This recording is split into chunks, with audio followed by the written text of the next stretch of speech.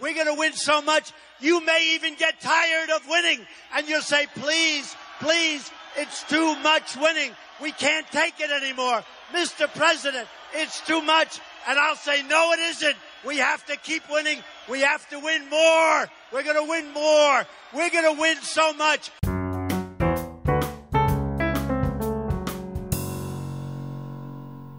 Hello there and welcome to the MTG Degree Aether Revolt pre-release guide. Now today we're going to go over all the commons and uncommons in the set that I think you should keep an eye out for. This will help you when you're deck building because you'll be able to see those cards pop up and you'll say, oh look, my green's really strong, oh look, my X is really strong, and that's great. We're not going over rares because rares, you guys, you only have a few of them in the pool and I trust you to evaluate those yourself. Now, after that, we're going to go over the cards in Kaladesh, which I think are much stronger now, because you'll still have some packs of Kaladesh at your pre-release. So you're going to want to see those cards that have suddenly spiked because of the new cards that are in the set. The last thing that we're going to do is what I call stupid combos for stupid people, where we look at some all-in combos that you might be able to assemble yourself, but are a bit risky. Before we go into all the different colors of cards, I first wanted to go over one very quick thing, which are the implements in this set. Much like the puzzle knots of the previous set, these are very cheap artifacts that you can put down. When you sacrifice them, you get to draw a card and get a cheap effect. Now, there are a lot of cards that synergize well with these, even though these are weak on their own. So when we come across those cards, I'm going to point out, hey, this works really well with implements. Alright, so we're going to start off the review in white with Audacious Infiltrator, Restoration Specialist, and Felidar Guardian. Audacious Infiltrator is a decent attacker, Restoration Specialist is good early game to get those beats on, but it also has late game utility, which is what I love in early game creatures. Whereas Felidar Guardian helps you with a lot of the enter the battlefield effects that show up a ton in white and also in black. Our next three cards are Aeronaut Admiral, Airdrop Aeronauts, and Dawnfeather Eagle. Aeronaut Admiral is basically for dumb flying vehicles and also good on his own. Airdrop Aeronauts is great for races because while you're going in the air and beating them down, you're also gaining life when you cast this card, so make sure that you can win them. Dawnfeather Eagle allows you to basically go kapow. Really great with servos and in the decks that make them, Thopters. Our next card is Deadeye Harpooner, and this card looks like it's really hard to control when you're able to use it, and this is our first card that works very well with implements. When those implements leave the battlefield as you sacrifice them, then you can cast Deadeye Harpooner and get that guaranteed kill. Thopter Arrest, Caught in the Brights, and Decommission are our next cards. Thopter Arrest is just one of those great white removal spells that we've been seeing in this style in recent sets. Caught in the Brights is very similar, but worse because those creatures that you have put an aura on can still crew vehicles and use, tap abilities and all that sort of thing, so they can still be annoying. Whereas Decommission is just one of those cards with so many artifacts in these sets, you can probably just slap one Decommission in any white deck. Lastly, in white, we have Alley Evasion, which is just an ultra-cheap combat trick, which is the best kind, but it's also flexible in giving you more enter-the-battlefield triggers or making it so that your creatures dodge removal. Next, let's talk about blue. The first creatures I like to bring up are Skyship Plunderer, Aether Swooper, Windkind Raiders, and Shielded Aether Thief. Now, Skyship Plunderer can make energy or +1/+1 counters, which is kind of cool. The Swooper leaves behind chump blockers in an air strategy, so while you're going in big, their big dumb creatures are having to deal with these stupid servos that you're leaving on the ground. Windkind Raiders is a big guy for cheap when you use those implements, all that kind of thing, in order to improvise for this. It's going to be a lot cheaper than it looks. And Shielded Aether Thief is also great in the blue skies because it allows you to stop little creatures from hitting you and getting that incidental damage, and it allows you to draw cards as you get energy or block and get energy. Bastion Inventor, Dispersal Tactician, and Salvage Scuttler are our next three cards. Now, Bastion Inventor is basically a big dumb creature, which is cheaper than it should be by the time you get around to casting it. Allows you to make those two creatures in one turn type play, whereas Dispersal Tactician is kind of a little bit filler, but I like that it can pick off servos and thopters, all those tokens that might be annoying you, and it's great at slowing down vehicles. Salvage Scuttler is an amazing card, really incredible, but only if you have a lot of revolt creatures, which will allow you to actually turn that disadvantage into a huge advantage.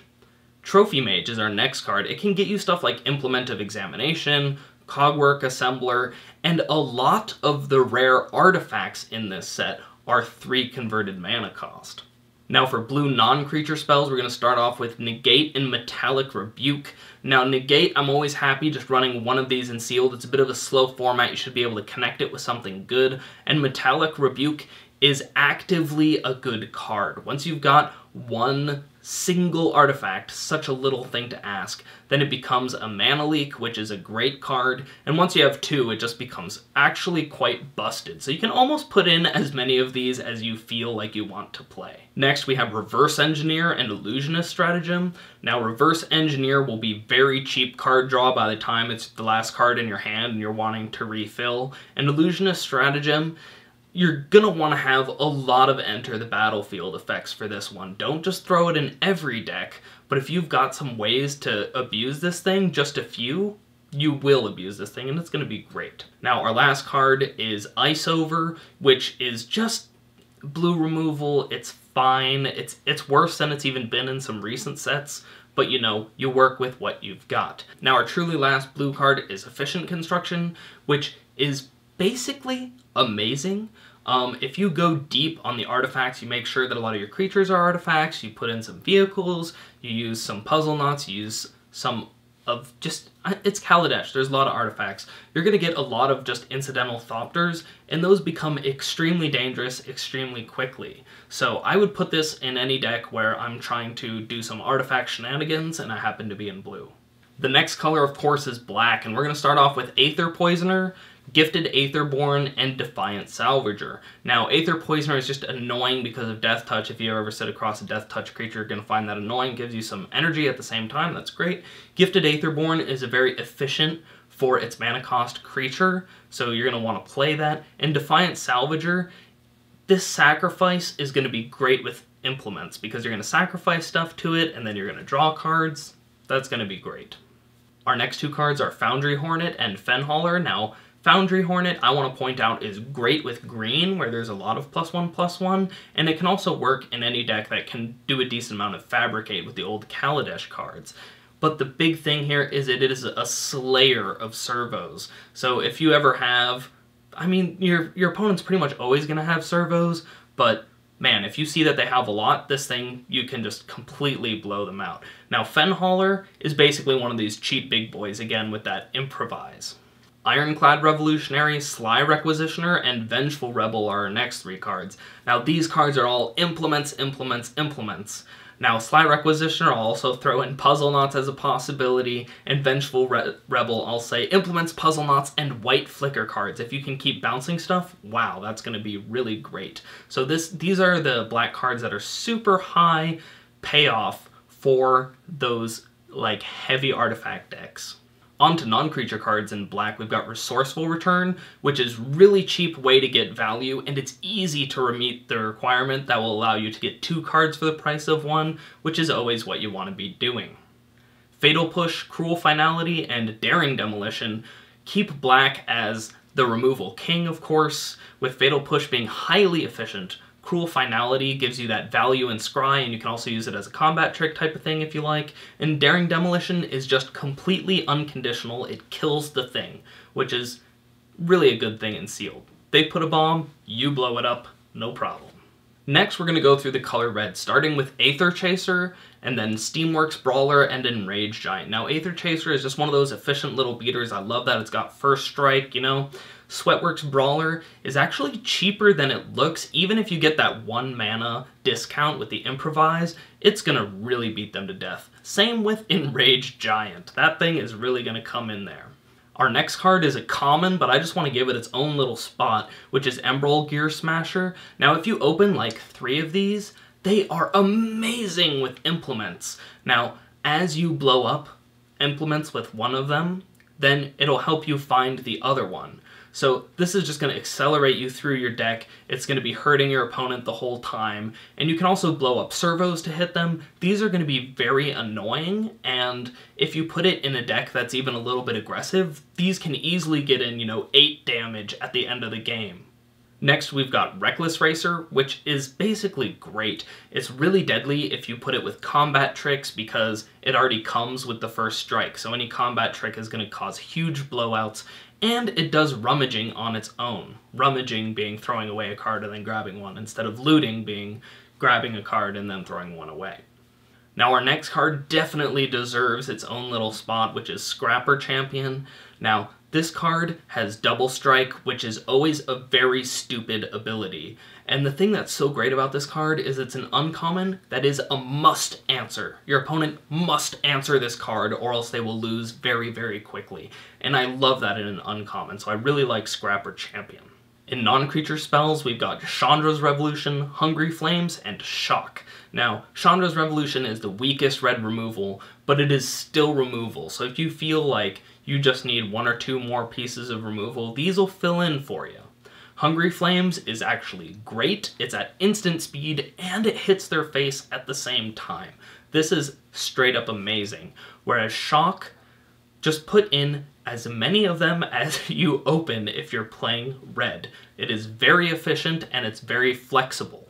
For our last color, let's talk about green. I'd like to start off with Druid of the Cowl, Narnum Renegade, Aether Herder, and Aetherstream Leopard. Druid of the Cowl is just a reasonable ramp creature. They don't print 1 mana ramp creatures anymore, so this is what we work with. Narnum Renegade is very fair without the Renegade trigger, and the Renegade trigger is just pure gravy with it. The Aether Herder is energy production and servos, it's very reasonable, and Aetherstream Leopard actually beats down very hard, and its activation cost is critically just 1, so it's actually quite cheap. Our next 4 creatures are Lifecraft Cavalry, Malfist Revolutionary, Ridgescale Tusker, and a Silkweaver Elite. Now, Lifecraft Cavalry is very big with Revolt and crucially has that trample so that you can beat down. Malfist Revolutionary is the +1/+1 counter king and beats down as well. Now, what you're going to want to put that Malfist Revolutionary with is a Ridgescale Tusker, which is really good at the mana cost, 5/5 for 5, it doesn't get more fair, and it makes all your other creatures bigger, which is fantastic. Silkweaver Elite is that critical green reach against those flyers, which can be very annoying for green, and it has the possibility of an extra card just for free, which is fantastic. Next up is Unbridled Growth, which on the surface doesn't look that exciting, but I want to point out that it is great for 3-color strategies or more, of course, because it allows you to create any of those colors once you got green, and you can cash it in late for an extra card by doing the sacrifice. Now, the important thing that I think a lot of people are going to miss is that that allows you to get those revolt triggers because your stuff is going to the graveyard, it's leaving the battlefield. And so when Unbridled Growth goes to the graveyard and gives you your card back, you also get a revolt trigger for any revolt creatures that you might have. Next up is Highspire Infusion, which is just one of those green combat tricks. It's completely reasonable for its mana cost, and it's got that energy upside, which is sweet because you always have a way to spend it, it seems, in this format. We get 2 removal spells. We've got Prey Upon and Monstrous Onslaught. Now, Prey Upon in the old Zendikar stuff was not that great because there were a lot of high power, low toughness stuff, so you tend to lose your creature a lot. The green stuff in this set is just big on average, and so you should be able to Prey Upon and just kill their creature and not lose yours, which makes it fantastic. Monstrous Onslaught it requires that you have a decent creature out, at least decent, but with those big creatures, it will completely obliterate their board state, so the upside is really high on this one. Next, we're going to talk about gold cards. Now, what I'll say with the gold cards is, they are all strong. None of the gold cards make me think, oh, I wouldn't want this if I was in those colors. So these make for very easy decisions for you.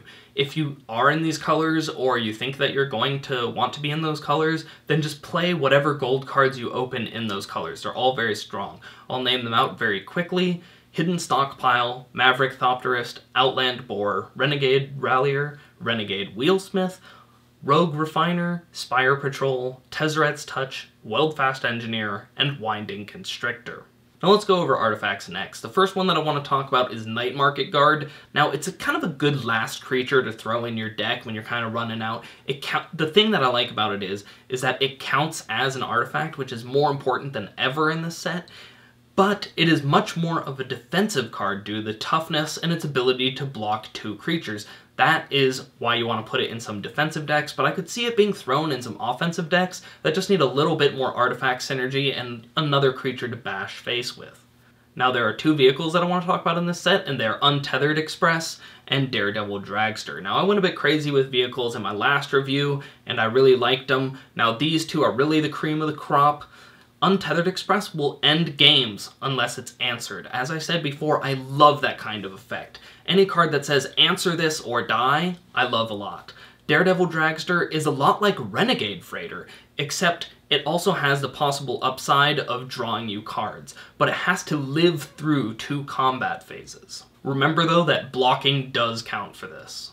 Now, Pacification Array and Renegade Map are 2 cards that you're going to want to play if you're one of those people that says, I am going to play just the most amazing stuff. I'm going to have a decent amount of colors, and I'm going to drag out the game forever, and then win with my overwhelming power. Now, Pacification Array and Renegade Map will help you do that. Pacification Array will, of course, help you tap down some stuff. It'll make stuff go pretty slow for you, whereas Renegade Map is great in slow multicolored strategies because it can be used to improvise early on to get out maybe some fat blockers, if you like, and later on in the game you can always cash it in, you can sacrifice it for whatever effects, or you can use it early on in order to just grab one of those basics that you need for your ridiculous multicolored shenanigans. Lastly, I want to mention Treasure Keeper, because this card goes in every single deck. This is the easiest thing I can say to you. If you open Treasure Keeper, you just put it in your deck, because it's guaranteed to get you another card after it dies. It's already a reasonable size as it is.